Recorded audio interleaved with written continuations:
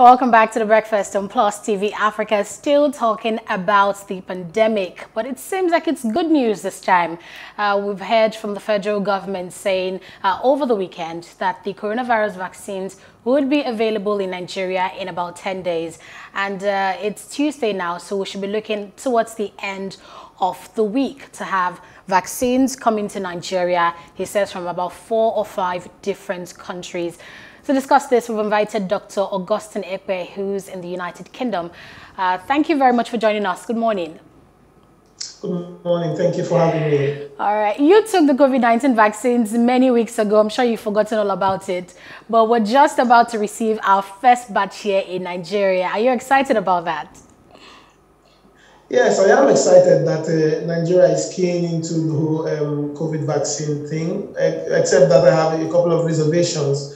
For example, do we have the lights to preserve these vaccines in the right temperature? How much vaccine can we get to vaccinate enough people to give the population, the Nigerian population, herd immunity? So yes, I'm excited, but then I've got reservations here.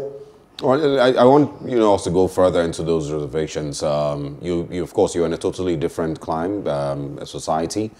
What were the things that were necessary or were made available first to ensure that UK citizens and residents were able to get the vaccine that you can already tell we might struggle with here in Nigeria?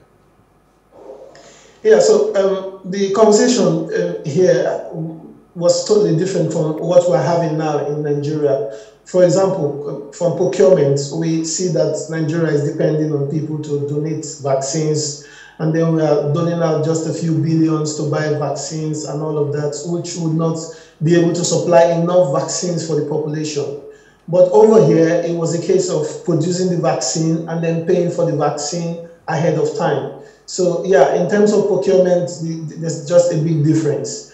Like I mentioned earlier, in terms of preservation of these vaccines, the thing is that vaccines have to be preserved within certain temperature ranges. And the COVID vaccine has to be preserved at very, very low temperatures, as low as -75 degrees Celsius.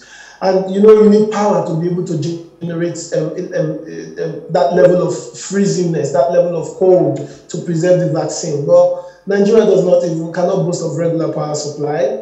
So that definitely will be an issue for Nigeria. Yeah. But the AstraZeneca vaccine, which is very likely what we're receiving, doesn't necessarily need that level of temperature, yes, to store. So does that give us some hope? Yeah, the thing is the AstraZeneca vaccine is not up to -75 degrees, but then you have to keep vaccines within certain temperatures. The thing is, everything about biology, the human body, vaccines, medicines have to be kept within certain temperature ranges. And you know that Nigeria is in the tropics, and just because the AstraZeneca vaccine, I think it's about -2 or so degrees Celsius, I'm not sure now. Just because it doesn't require something very low doesn't mean that you don't need to keep it within the required temperature range. So power is an issue in Nigeria, like we all know, and we know how government works in Nigeria. So yeah, I think that Nigeria might struggle to really preserve the vaccines here. What is the biggest fear, or what could be the biggest danger for us if we fail to keep those vaccines at the right temperature? What happens when the vaccines are no longer effective? Is that now dangerous to the human body? Yeah, that's a very interesting question. The thing is, if the vaccines do not stay within the temperature they need to stay within, then they will not be effective anymore. And then the purpose of vaccination will be defeated. So vaccination is aimed at generating immunity in the human body. Usually when diseases come to the body, invade the body tries to understand what organism it is and try to produce its own defense system specific to that particular pathogen, whatever it is, be it a virus or a bacteria that comes into the body system. So when you vaccinate people, what you're doing is you're giving them the same thing, or at least the active part of whether the virus or the bacteria, and then you're saying to the body, here is the kind of thing that can likely infect you, study it, produce antibodies, produce defense mechanisms against this kind of pathogen, this virus in this case. So the thing is, if you have vaccines that are not within optimum ranges of preservation in terms of temperature, in terms of other factors as well, their shape will be altered. So the body cannot study them. The body cannot get the right shape that it should get to be able to prepare the right defense. So the purpose of vaccination will be defeated ultimately. And we know that the purpose of vaccination is to generate immunity. So why give vaccines if they are not going to be effective anyway? And still talking about vaccines and their effectiveness, we've heard from, global health bodies, health experts, and even for these vaccines, the clinical trials they've conducted, they tell you just how much percent, immunity these vaccines can give you. And it's not even immunity, so to speak, is it? And you never hear 100% guarantee that you would never get COVID, never transmit it, or never get it again. So really, I want us to understand the essence of COVID-19 vaccination, despite the fact that you are still likely to get COVID. I mean, I listened to the health minister of Australia yesterday, and we're hearing talks about the fact that you can get vaccinated for COVID-19, but you will still get COVID, or you might still get COVID, but it won't just be as severe. So for the common man, help us understand why we still need to get vaccinated if we can still get COVID, but it won't be so bad. Exactly. So the thing is this, one of the primary purposes of vaccination is to save lives. So if one is exposed to, say, the COVID vaccine, and there's a risk that that person might die from the infection, and you have something that you can do to reduce that risk, something statistically significant that can reduce that risk, I think it's sensible to take your chances. So yeah, one of the things vaccination does is to reduce the impact of diseases. It doesn't necessarily mean all the time that you will not get sick with that disease, even though there are some instances where one can get sick with the disease. And let me just quickly say that at the moment, a lot is still being studied in regards to COVID and COVID vaccines. Yes, the thorough job has been done in terms of the preparation of the vaccine and then the research and everything. But sometimes you have to look out for long-term sequelae and long-term effects to know what will be the long-term effect of these vaccines and all of that. So yeah, one of the advantages of vaccination, therefore, is that you can reduce the impact of the disease, and thereby you can reduce the number of deaths from COVID in this case. So the point basically is risk reduction, not that you're entirely immune from ever getting COVID or getting sick. No, not at all. In fact, if you get the vaccine, you can get COVID. You can even, interestingly, you can even spread the virus. But the thing is, if you have been vaccinated and you have immunity against COVID, so you will not get a very serious COVID infection, you probably get a mild one or even be asymptomatic. Even when you spread it to your neighbor who has also had vaccine, that person would get the infection. Ordinarily, perhaps that person should be in the high-risk group and should suffer from getting that for getting COVID, but because they have been vaccinated as well, they will be protected. So yeah, it's just risk reduction basically. Okay. Yeah. All right, let's now also talk, we're expecting it, well, it was 10 days that was said a couple of days ago. So two things I want you to quickly speak on. The people who you feel, must receive the vaccine first. What was it like in the UK? Was it frontline workers? Was it the elderly? Do you think it should be the same thing here in Nigeria? And then second, the government, I believe, has a lot of work to do with the conspiracy theories against the vaccine. The traditional, the religious, the cultural, theories that have, over time, worked against, proper vaccination. How do you think we can also deal with that? Yeah, so first of all, to talk about the people who should get the vaccines first. In theory, and as it happened in senior clients like where we live, usually frontline workers, especially those at risk of getting the COVID infection, particularly serious infection, should get the vaccines first. People who are at high risk of getting severe infection, COVID infection, should also get the vaccine as early as possible. But let me quickly say that it's not enough to say what group of people in the society should get vaccines and things like that.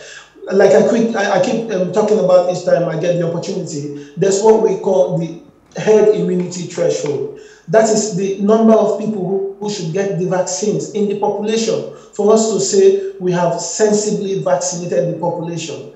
It's not enough to say let's give maybe first 1 million people who are at high risk and all that. Because the thing is, if you do not get the herd threshold, if you do not get enough people to get vaccinated, the vaccination exercise will not be effective. In terms of the conspiracy theory and all of that, I must say that Nigeria is in a very difficult situation because, you know, we are quite sentimental, sentimental group of people. And with the whole religious thing and the way the whole COVID thing played out, it will be a very, very difficult thing to do. But then what you're doing now is the right thing, what your station is doing, advocating for vaccines to be taken, educating the population, because the only way we can actually get people to have a rethink about vaccination is to actually get educated. Okay, I'll come back to you in just a few minutes, Mr. Ekwe, but let's bring in Okpeyemi Orinowo. He works with the Murtala Mohammed Foundation. Good morning and thanks for joining us. Good morning, thank you. All right, so we've been talking about the COVID-19 vaccines and of course, the federal government has been making promises, you know, saying the COVID-19 vaccines are expected in Nigeria by the end of January, by February. And now we've heard just another news that before the end of the week, before the end of the month, we'll have COVID-19 vaccines in Nigeria. Are you optimistic about that? Or do you think, you know, we just might get another postponement in the future? I mean, if we just go by analyzing the way in which they've gone about it and the uncertainty that has, you know, clouded the information dissemination process. I mean, it's been one news to the other contradicting each other, starting from when we're even first expecting the 100,000 Pfizer vaccine. And it turned out later on that they said we're not expecting that, and it's the AstraZeneca one that we're not expecting. I mean, I think that there's a lot of work that needs to do as far as information. I mean, there's no point churning information out to the public if these things have not been verified. So it seems as if they just have, if the first meeting they have with potential suppliers, they rush to the public right now to come and announce wrong information. So if I go by their pattern, I'd rather not want to get my hopes high. Let's wait. When they arrive, let's know that, okay, now they've touched down at our cargo airports. Okay. All right. There's something that Augustine Ekpe also mentioned, and that is with herd immunity, and I don't know if it's right to say herd vaccination also. And that is the need to get as many people vaccinated so that you can say that your vaccination process has been successful. What is the likelihood of Nigeria reaching those numbers? Because we're 200 million people. We can't be talking about 100,000 vaccines. So it means we need millions and millions and millions of vaccines. What is the likelihood, seeing the way that things have played out so far? Well, if we go by the information that the recent information, I think what we're expecting now for the AstraZeneca is about 15 to 16 million thereabout. And I know that based on another communication that was released, there is still another 40 million that is expected from the African Union. So there've been quite a lot of information throwing out different numbers out of expected vaccine at different times, produced by different countries. In fact, the last communication now reflects that I think we're expecting vaccine for about 5 different countries. I can't be precise to say, okay, this is the total number, but I don't think all of the expected vaccine is up to half of our population. So I think the real conversation should be about, I mean, the AstraZeneca vaccine has been licensed to South Africa. South Africa is the only country right now who is having the capacity to produce that vaccine. So let's even say we cannot create in the first instance. Are we saying we cannot even imitate? We can't just get a blueprint to say, okay, this is how a vaccine is produced and put the right infrastructure in place to be able to manufacture them. So, I mean, these are issues that call for, at the end of the day, if we're really going to get that 100% vaccination, and if you look at the investments that is required to put in, I mean, it will make sense that between now and the next 2-3 months, what does it take right now to put in place the capacity to produce? So I would expect that a forward-thinking government to start to look in this direction. Indeed, Orinowo, South Africa has the license to produce the Johnson & Johnson COVID-19 vaccines, the only country in Africa at the moment. But looking at all the factors that inhibit this, I mean, we don't even have the vaccines, so we can't even begin to talk about getting licensed to make them in the first place. Let's look at all the stereotypes or the myth that, you know, this COVID-19 vaccine is shrouded in. We spoke earlier about how, you know, Nigerians had resistance to the polio vaccine and all the other vaccines we've had, and now for the coronavirus vaccines. What sort of misinformation have you heard on the ground working with your foundation regarding COVID-19 that you feel these are the kind of things that is limiting government's efforts, you know, in making sure that everyone is enlightened and on the same page regarding vaccination? Okay, so I want to liken the scenario to the same thing we had in the 80s regarding polio.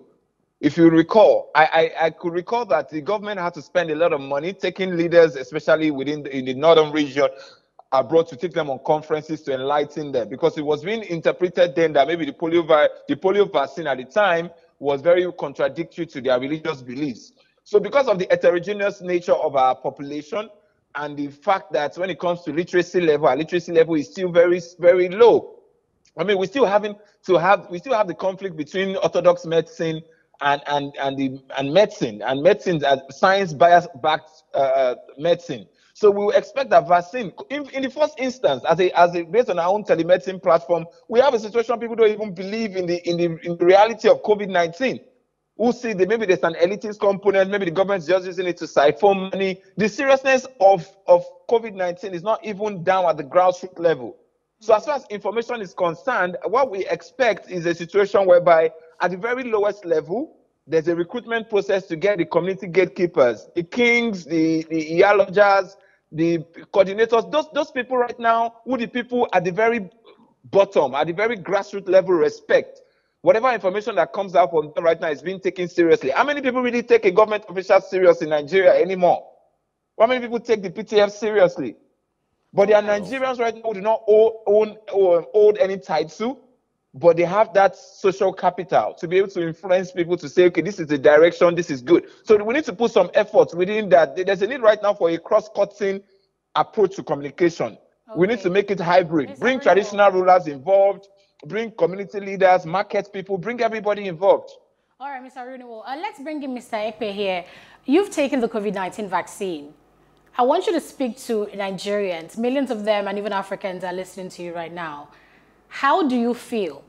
Do you feel weird? Do you feel different? I want you to be as basic as possible, because the stereotype, the myth surrounding COVID-19 vaccine is so strong.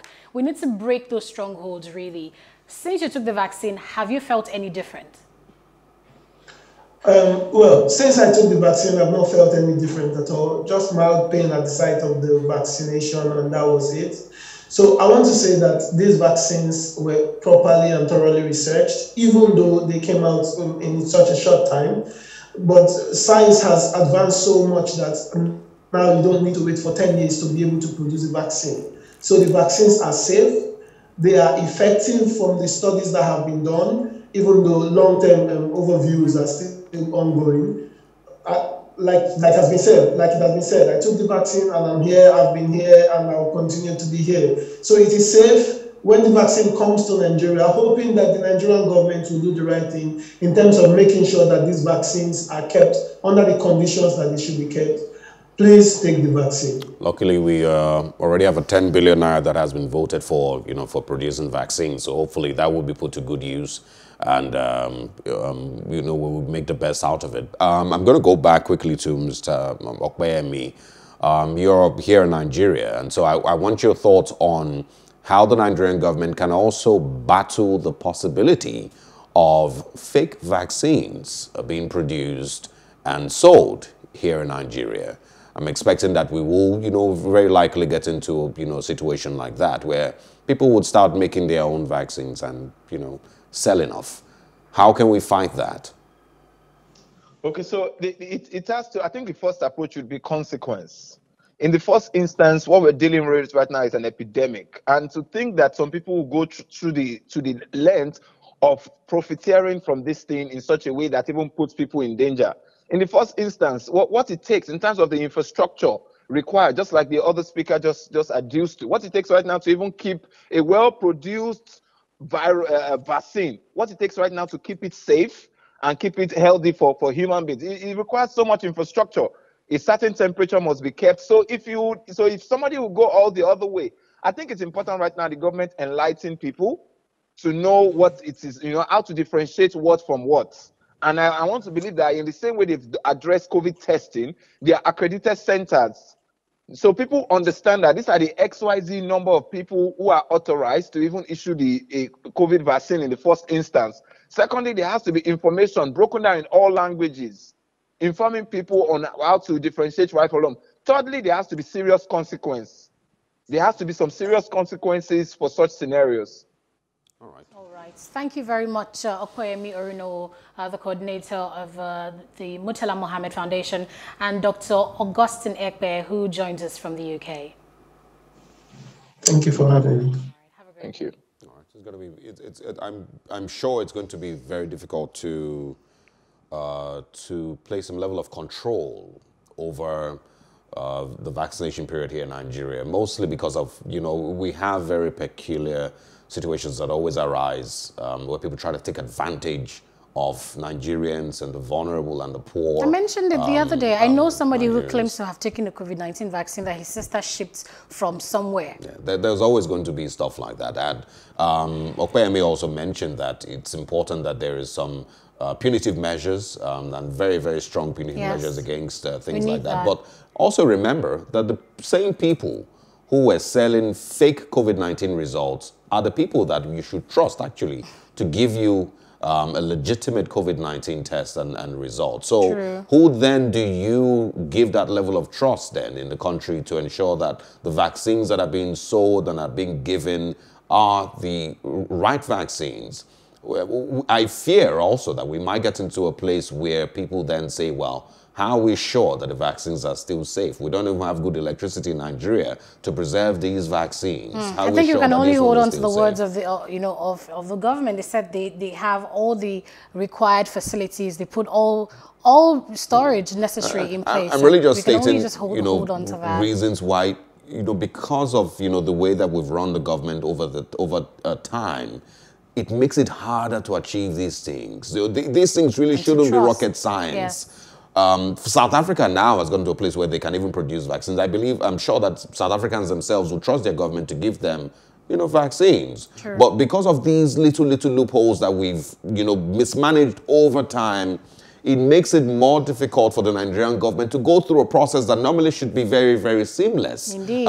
Get the vaccine from AstraZeneca, store them for a while, look for who needs the vaccines, create a proper logistics for distribution of these vaccines to even, the rural areas. And other countries have shown it is possible. But we have, by ourselves, created these loopholes, created opportunities for conspiracy theorists, created opportunities for people for mischief makers who want to make money off sick Nigerians. Indeed. So everybody needs to be on their feet at a time like this. NAFDAC will have to be on their feet. Security agencies will have to be on their feet. The PTF has to be on their feet. Everybody needs to be on their feet. And of course, the public enlightenment aspect of these, vaccine period, the National Orientation Agency, which, has not been really active in the last decade, needs to also step in here. And I would really suggest that they take social media very seriously, because that's where we get lots of our information these days, and people can be very easily fooled, very easily misinformed. So they need to take social media seriously such that they can disseminate the information to the people who they need to reach the most. Absolutely. Yes, I think that's all we have for you today on The Breakfast. We hope you've enjoyed every bit of the conversation, beginning with electricity tariff. How much were you billed last month for electricity? You can share that with us on our social media platform. It's at Plus TV Africa. Are you considering prepaid meters? We also spoke about the NDDC and the 6.25 billion naira COVID-19 palliative fraud, and now the COVID-19 vaccines that we expect before the end of February. So yes, thank you very much for watching. My name is Annette Felix, and with me, I am Osagie Ehanire. See you tomorrow. The news comes up next at 9 a.m. Yes. It's bye for now. Bye-bye.